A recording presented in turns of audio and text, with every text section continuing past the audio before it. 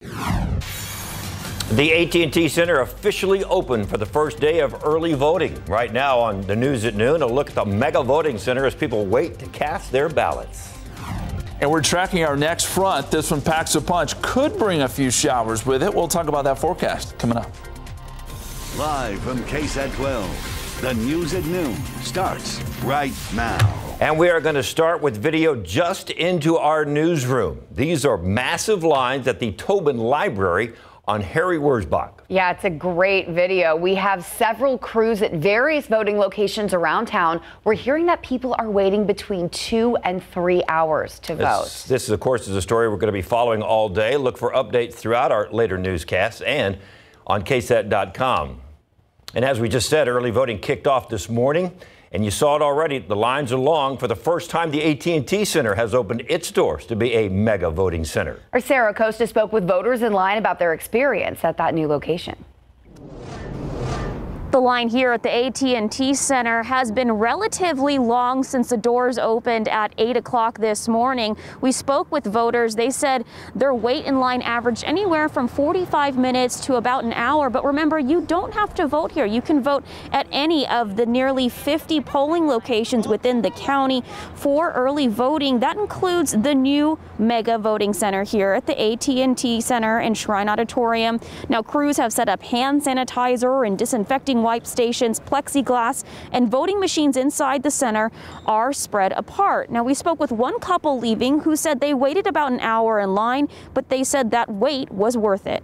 We felt it was incredibly important to vote, and this is our community, so this is why we wanted to come down to the AT&T Center and be a part of something new and different. Inspiring to see all ages, like young, middle-aged, elderly, all coming out to exercise our right. It's inspiring. It's nice to see, and it is a sense of community coming here and seeing everyone here for the greater good of our country. Also, they said they felt relatively safe while voting inside the AT&T Center, with all the election officials wearing PPE and the majority of voters wearing face coverings, which are strongly encouraged. Remember, you can vote at any of the 48 locations, and early voting will go through October 30th.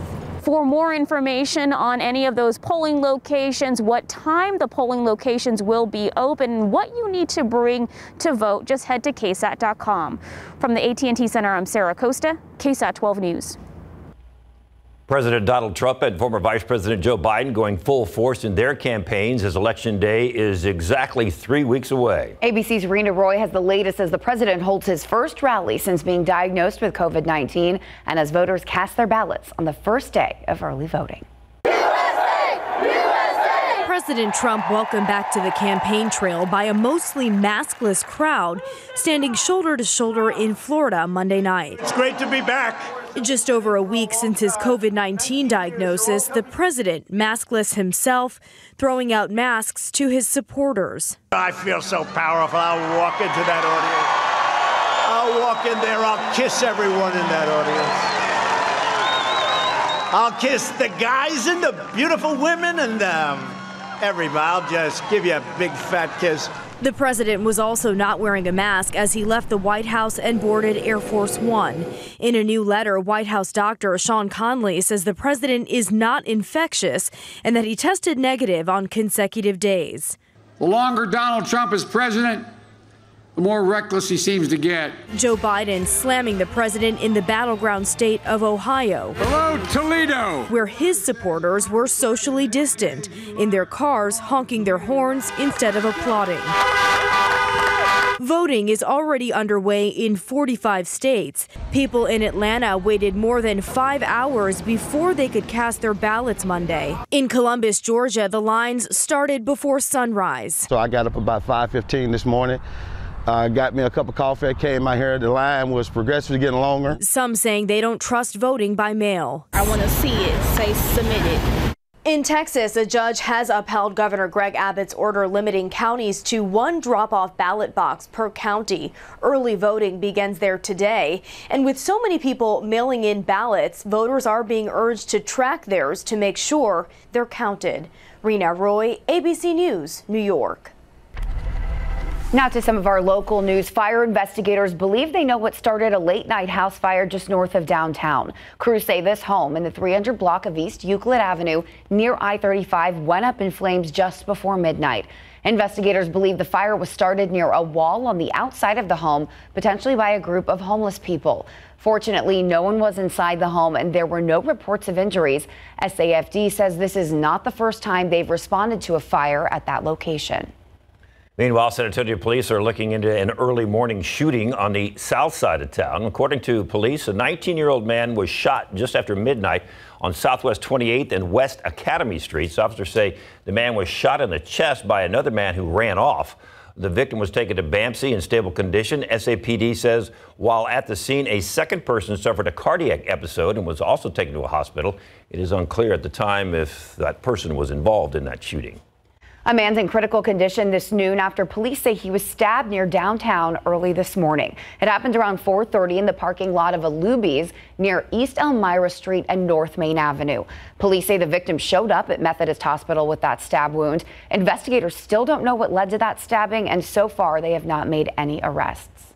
And police are still searching for the driver who crashed into a train today. At around 3:40 this morning when it happened on Quintana and General Hudnell, when police say the driver of a pickup truck just drove right into the train. The collision damages the front of the train. However, the suspect managed to get out of the truck and run away.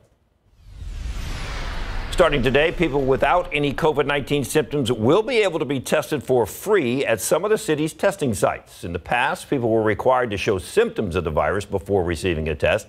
The testing sites offering free testing are the Ramirez Community Center and the Cuellar Community Center. They're both open from 10 a.m. until 2 p.m. You don't need an appointment to get a test. They will be given out in a first-come, first-served basis. Meanwhile, the city and county officials here locally have reported 46 new COVID-19 cases and no new deaths in our latest report. That brings our total number of cases to just under 60,000. In addition, 184 patients are currently hospitalized locally, with 78 in intensive care and 40 people on ventilators. And South Texas Blood and Tissue Center is still in the need of blood donations, so there are several drives set up for this week to meet their goal. Today, there's a blood drive at Santikos Entertainment Casablanca. That is in the 11,000 block of Alamo Ranch Parkway. Donors at this drive will receive a free movie ticket. And there will be two other opportunities this week, one at NISD's Paul Taylor Fieldhouse on Wednesday, and that will take place on Thursday as well from noon until 2. And then again on Thursday, there's another one at Stone Oak Holiday Inn. That one is from 11 to 4. Of course, you'll need to register first. We've got a link to help right now with all that information for you on our website. Still ahead, a voting experience unlike any other. We'll have a preview of this week's KSAT Explains voting during a pandemic. Plus, the latest on Dak Prescott after a brutal injury on Sunday, what the team's VP has to say about the long-term plans. And imagine having started your business the same month COVID hit. After the break, Max Massey shares the story of a local dentist who's still dealing with those effects.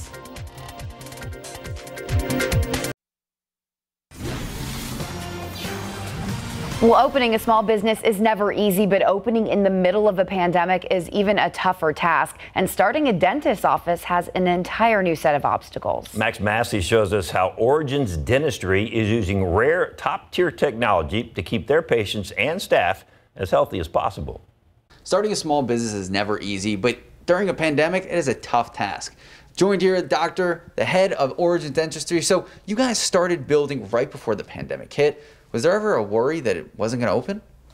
Yes, definitely. Definitely, it was really an uncertain time, but with the help of our support team, the experts that help us during the journey, we were able to go through that journey and start a couple of months ago. You guys were able to manufacture a very rare room. Yes, the negative pressure room, which is technically a hospital-grade facility room, which is a single patient room that we use for certain dental procedures, because one of the concerns that we have in dental office is certain instruments that we use that generates aerosols and droplets, which may linger for a while in the air and may contain viruses and bacteria, including coronavirus. Can you show us how it works real fast? For sure, yes. So let me show it to you. I'll need to close the door for you and turn on the negative pressure room, and it will suck up all the room inside the area. I'll show you the tissue test.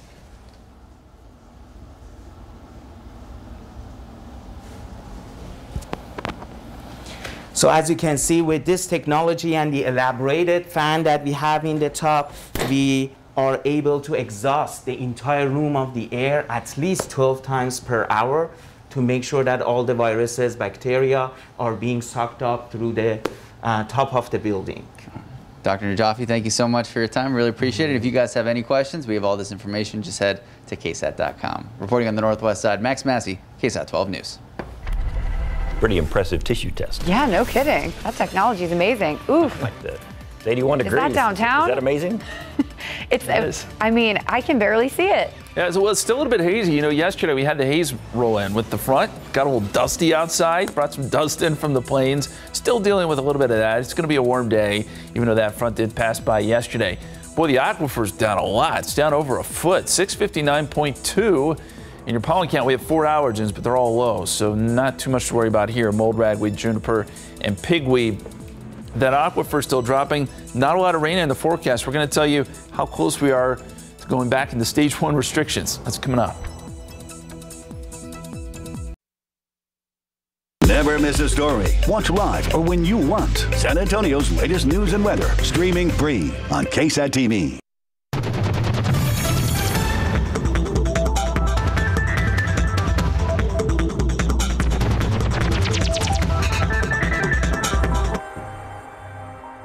As we have been talking about all morning, today is the first day of early voting in the general elections. And with the global pandemic ongoing, it is sure to be unlike any we've ever experienced before. That is the topic of this week's episode of KSAT Explains. Here with a preview, Myra Arthur tells us the story of a local woman who was inspired to get involved in the political process this year for the first time ever.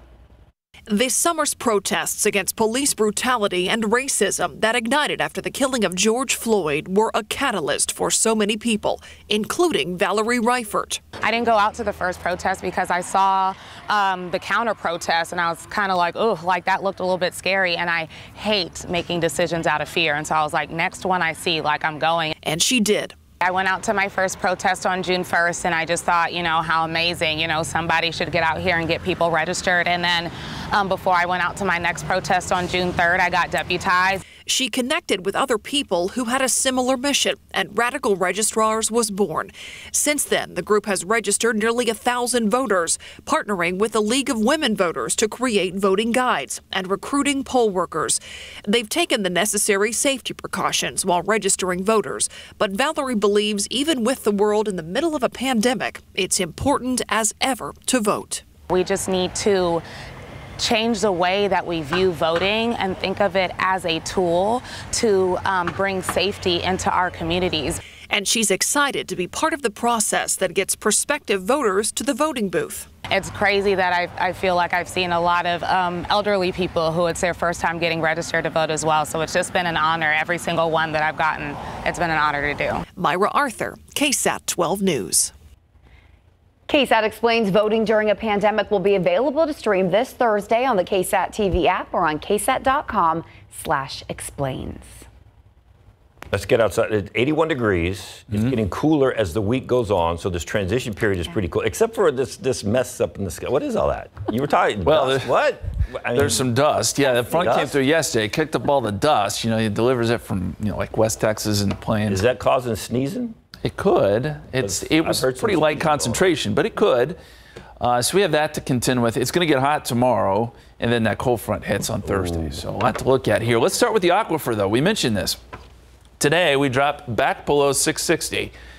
And you got to look at the 10-day average when we're talking about if we go into stage 1 or not. So the 10-day average is 660.3. We're getting awful close here. Now, a lot of things could happen. There's not a lot of rain in the forecast, but sometimes the aquifer can level off depending on pumping and that sort of thing. So we can't really project when or if we'll go into stage 1, but I can tell you we're close.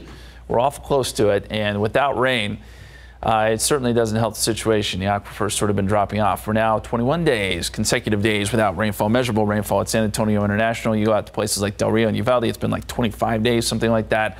So some rainfall would really be good. There is a small chance with our next front Thursday night, Friday morning, but it's a small chance, and it's certainly not going to be a drought buster by any stretch of the imagination. Let's take a look at the time lapse. And you can see kind of a haze this morning as the sun came up, but now we're looking at mostly clear skies and just a few thin high clouds working through. 81 degrees, east-northeasterly winds at about 6. Dew point is down there at 47. That's a low number, so you're going to get that big swing in temperatures from a cool morning to a pretty warm afternoon. Satellite picture shows a few of those high clouds trying to work through, but there's just not much there. 83 in Hondo, 79 Bernie Stage, 83 right now in New Braunfels. It's 82 in Seguin, 80 out in Del Rio, where the cloud cover is a little thicker out there. 77 in Fredericksburg, and 83 right now in Victoria. Dew points fairly dry north of Highway 90 into the hill country. You'll find 40s and 50s. You go south of there, 60s and even some 70s. So that front that came through yesterday sort of stalled out there well to our south. And that's where a lot of the humid areas. Now the humidity I think will return tomorrow morning. There's going to be enough there. We may get some patchy fog to start on your Wednesday. And then we'll see those dew points really jump up, but then come right back down with our front on Thursday. We'll see those dew points drop back down into the 40s. It'll be really dry. That's going to lead to some comfortable conditions, at least early in the weekend. You look across the country, and this is what's amazing to me. Typically this time of year, we get these big systems coming through. You got snow, you got thunderstorms, you got fronts. This is a pretty quiet weather map. There's just not a lot going on. It seems like this fall has been pretty quiet for most of the country, including here in Texas. There's hardly any cloud cover. And there's not a lot on the horizon. We are getting fronts, but they're just not producing a lot of rain for us. We can also look to the tropics sometimes to get us some rain. Obviously, we've had quite a bit of activity this year, but there's just one system right now that we're watching, about a 20% chance of development, according to the Hurricane Center. Not a lot of worry right now. We'll keep an eye on its way out there. So here's what the forecast looks like temperature-wise. Tomorrow, it'll be a hot day, up around 92. So well above average, but here comes the front. This is our transition day on Thursday. Temperatures will be somewhere in the upper 80s, low 90s before this front comes through, sweeps through, and then we got temperatures, high temperatures in the low 70s on Friday with more cloud cover. So it's going to feel a lot more like fall by the end of the week. Forecast for today, 86 by 2 o'clock, up around 90 for a high, mostly sunny skies, and the extended forecast we'll go 92 tomorrow, maybe with some patchy morning fog. So morning clouds certainly on Thursday. Front comes through, a slight chance for shower Thursday night, Friday morning. It will be windy on Friday. Friday night football is going to be breezy and it's going to be chilly. Temperatures will drop down into the 40s by Saturday morning, guys. So field goal tries are going to be a thing to wonder about, right? Could be a little bit tricky, yeah. Okay. Thanks, Justin. Yeah. Sorry your forecast and your map is so boring out there. Too bad. Sounds fine to me. Speaking of field goal tries, just ahead, we're going to talk about the Wagner Thunderbirds. They're going up against the Steel Knights Friday night. We'll hear what a few players have to say about the upcoming big-time matchup.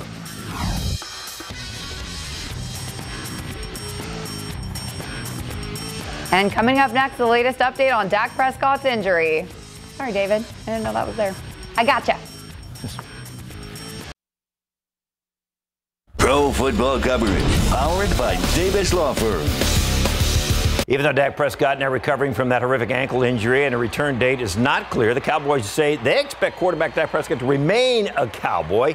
Team Vice President Stephen Jones said his injury does not impact the long-term plans between the Cowboys and Prescott. The two did not reach a long-term contract in the offseason, with the Cowboys using the franchise tag to keep him for 1 year.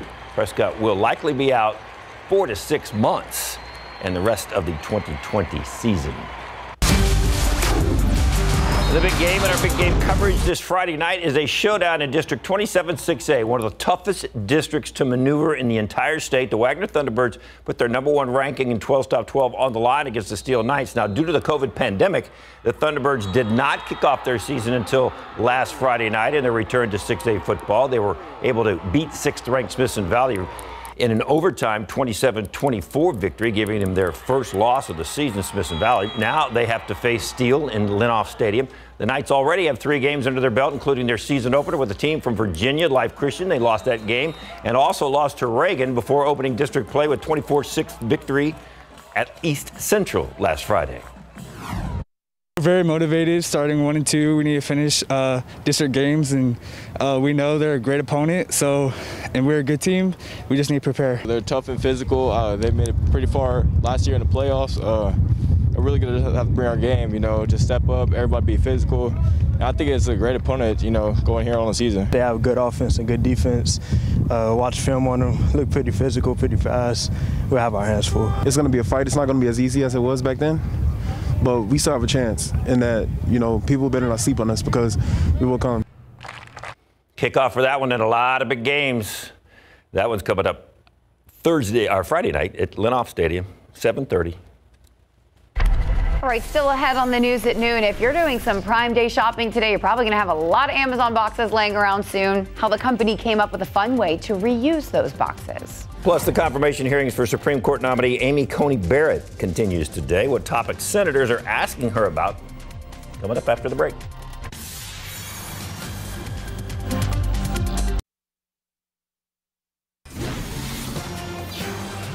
We begin this half hour with the Supreme Court confirmation hearing. Lawmakers are getting their first chance to ask Amy Coney Barrett some questions. ABC's Andrew Dimbert has more from the Supreme Court as Republicans race to get her on the bench before Americans have their votes tallied on Election Day. The high-stakes hearing for Judge Amy Coney Barrett continues this afternoon, today marking the opening round of what's expected to be a lengthy Q&A. President Trump's Supreme Court nominee facing a grilling from lawmakers after yesterday's opening remarks. Judges can't just wake up one day and say, I have an agenda, I like guns, I hate guns, I like abortion, I hate abortion, and impose, their will on the world. Senate Democrats ramping up the political stakes, arguing Judge Barrett's confirmation would spell the end of the Affordable Care Act and its protections for pre-existing conditions. It's my understanding that you were critical of Justice Roberts for upholding the ACA. Any issue that would arise under the Affordable Care Act or any other statute should be determined by the law. But Republicans remain steadfast in their confidence that they have the votes to confirm the president's third Supreme Court pick. Committee Chairman Lindsey Graham acknowledging yesterday that a nominee has never been confirmed so close to Election Day, while adding late Justice Ruth Bader Ginsburg's view that presidents are elected for 4 years, not 3, and should be able to nominate justices as long as they are still in office. But Democratic vice presidential nominee Senator Kamala Harris is firing back that the Senate is ignoring Justice Ginsburg's dying wish and the majority of Americans who say they should wait until after voters have chosen their next president and Senate before filling the seat. With this nomination, equal justice under law is at stake. During opening statements, Barrett spoke of her mentor, the late Justice Antonin Scalia, whose judicial philosophy she says she shares. If I'm confirmed, you would not be getting Justice Scalia, you would be getting Justice Barrett. With questions beginning today, the Senate Judiciary Committee is expected to vote on Barrett's confirmation next Thursday. From there, it will go to a full Senate vote, and barring something unforeseen, Barrett is expected to be confirmed by a narrow GOP majority before Election Day. Andrew Dimbert, ABC News, Capitol Hill. And right now on the KSAT.com homepage, you can watch the confirmation hearings live. We will be streaming them every day between 8 in the morning and way into the evening, as long as they last. Now to the latest involving the coronavirus overseas. A second wave of cases has now hit Europe, some numbers surpassing the pandemic's early peaks. As winter approaches, parts of the UK are taking drastic new measures to try to curb the rapid spread. Infections quadrupling in just the past 3 weeks. Prime Minister Boris Johnson, a COVID survivor himself, unveiling a new 3-tier system to try to slow the spread. Parts of the country now being designated either medium, high, or very high, depending on the severity of the outbreak. These figures are flashing at us like dashboard warnings in a passenger jet, and we must act now. Meanwhile, Liverpool has been put in the highest category. Bars, gyms, and restaurants are ordered to close starting tomorrow. And it's not just the UK. European countries have now some of the highest rates of infection in the world. But there's also growing anger about the way governments are handling the crisis. This as we head into winter, saying it could be worse. Swiss pharmaceutical company Roche is planning to sell a higher volume of COVID-19 antigen tests for laboratories by the end of 2020. In a statement, they explained the fully automated systems can provide test results in just 18 minutes.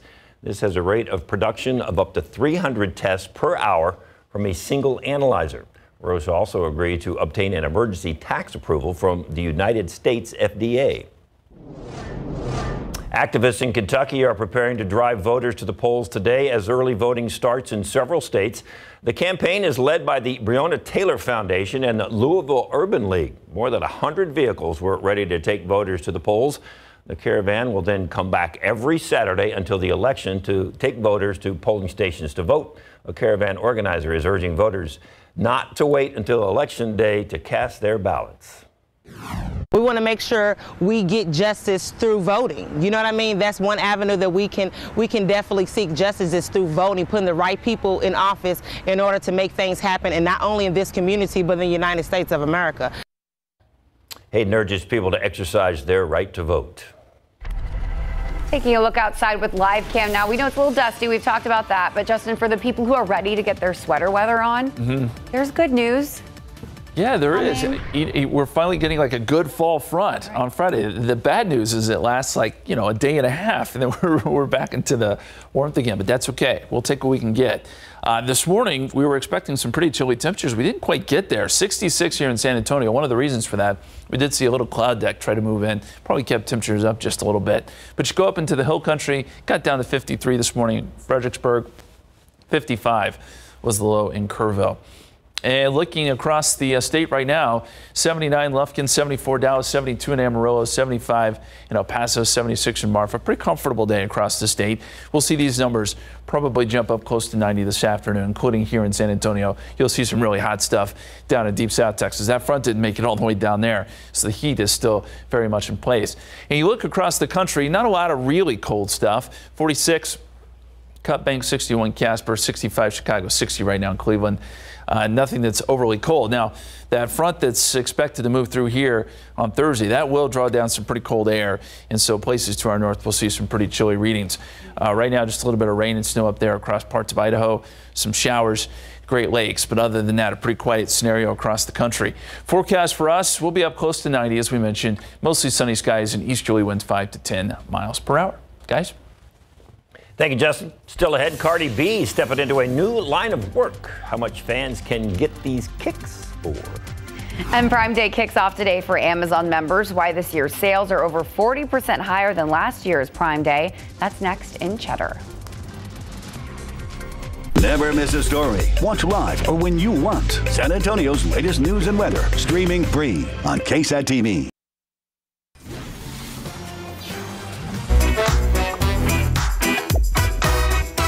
Hello everyone, this is your daily tech and business briefing from Cheddar. Prime Day for Amazon members kicks off today. It's the day, or in this case, 2 days, where Prime members get access to hundreds of sales across the site. And even though the event was moved from their usual time in July due to the pandemic, Prime Day is expected to be huge this year. eMarketer forecasting almost $10 billion in sales this year. Meanwhile, gaming platform Roblox moving forward with their plans to go public, a move that the company expects would double their valuation of $4 billion. Now, Roblox, a child-friendly video game platform, has spiked in popularity during the pandemic like other gaming companies. Back in July, Roblox reported 150 million monthly active users on the platform. And the most magical company on Earth is getting ready for a major reorganization, all to prioritize their streaming business. Disney planning to consolidate their media divisions into a single organization, which will be in charge of Disney Plus, ad sales, and content distribution. Disney says its primary focus now for entertainment will now be streaming. And that's your Cheddar Business and Tech Update. I'm Baker Machado, coming to you from Cheddar Studios in Lower Manhattan. Also in your consumer news this noon, Amazon kicking off Prime Day in an eco-friendly way. It's sending new boxes with a new augmented reality app on it. The new design will allow customers to scan a large white pumpkin shape on the side and then draw a face that comes to life when scanned like a QR code. It's similar to Snapchat AR filters. Amazon says the augmented reality experience is a low-cost way for people to celebrate, and it's a fun way to reuse boxes before recycling them. The boxes are also made using less material. Well, Cardi B is making money moves to celebrate her 28th birthday. Over the weekend, the Grammy Award-winning artist announced a new business collaboration with Reebok.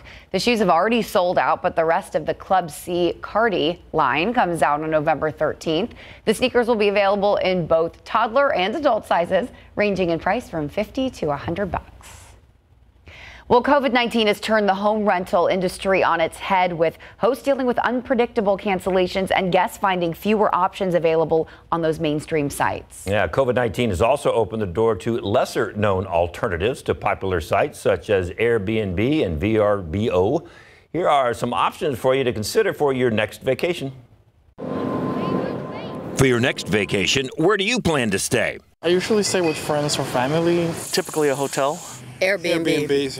How about a home sharing network that is built exclusively for women, like Go Lightly? To gain access to the network, new members must be referred by current Go Lightly members.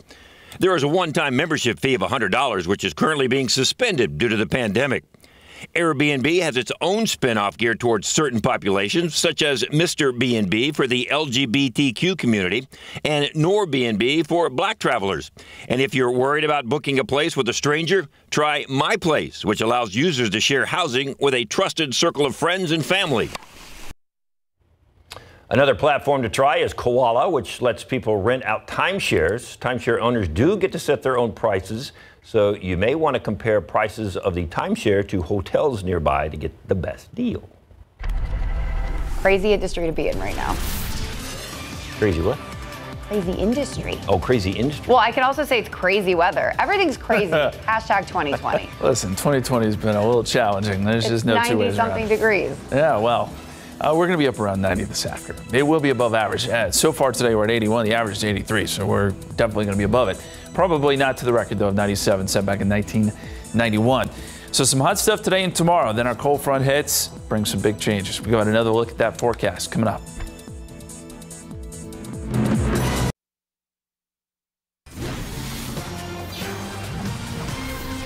All right, when's this cold stuff coming? This hot stuff's got to go, man.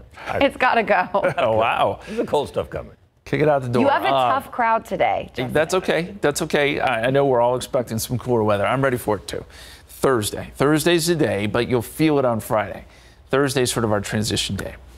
Let's talk about the numbers. Where would we average this time of year? 83 degrees for mid-October. Now, keep in mind, the average takes into account we get these ups and downs this time of year with these frontal boundaries and falls. So it gets warm, it gets cool, but the average is around 83.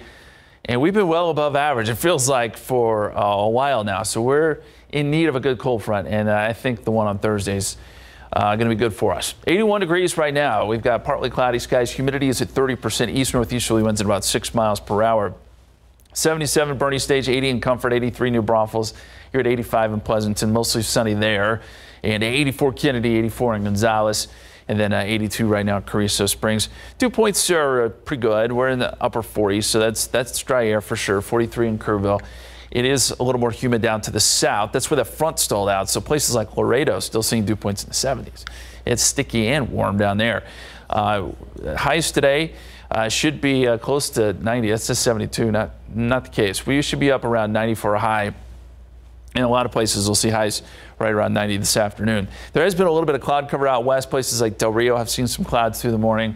But other than that, it's a mostly sunny day. A mostly sunny day across the state of Texas, and the whole lower half of the United States is dealing with mostly sunny skies. There's just not a lot there as far as any sort of lift or any sort of cold front. But that does change as we get into Thursday. So here's what the forecast looks like. Here comes our front. We would hope for a lot of rain, right? With this front, it's just not going to happen. It's not materializing. We don't have the lift that we need along this front, the upper level support. We don't have that deep moisture. So we're not going to get showers and storms. Now, there could be a few showers along the front. We can't rule it out. And I think that would be Thursday night, Friday morning. But we're talking 10 to maybe a 20% chance of rain here, and it's not going to be a lot. Best chance will be south of San Antonio. So the forecast looks like this today. 86 degrees, mostly sunny. By 2 o'clock, 4 o'clock, we're up around 89. We'll top out close to 90. Again, the air will be dry, and we'll see light winds east 5 to 10 miles per hour. Here's the extended forecast. 92 tomorrow. There's enough moisture in the morning where we could see a little bit of fog to start. It wouldn't last very long. And then some morning clouds for sure on Thursday. Front comes through Thursday evening. With that, a 10% chance of rain, and then temperatures will tumble. It'll be very windy on Friday, 72 and mostly cloudy. And we'll see some breezy conditions. Probably winds trying to die down a little bit for Friday Night Football, but we start off at 49 Saturday morning. The weekend looks really good, although it does warm right back up on Sunday, guys. Well, at least it's just in the 80s. That's better. Are we talking rocks in your pocket Friday for windy? Could windy, be. windy I mean, I think late Thursday night and especially the early in the day on Friday, we could see some gusts maybe up to around 30 miles per hour. Wow. Tie some stuff down? Yeah. Ooh. All right. Good to know. Stevie Nicks is releasing a new song for the first time in 6 years. After the break, a look at black and white montage.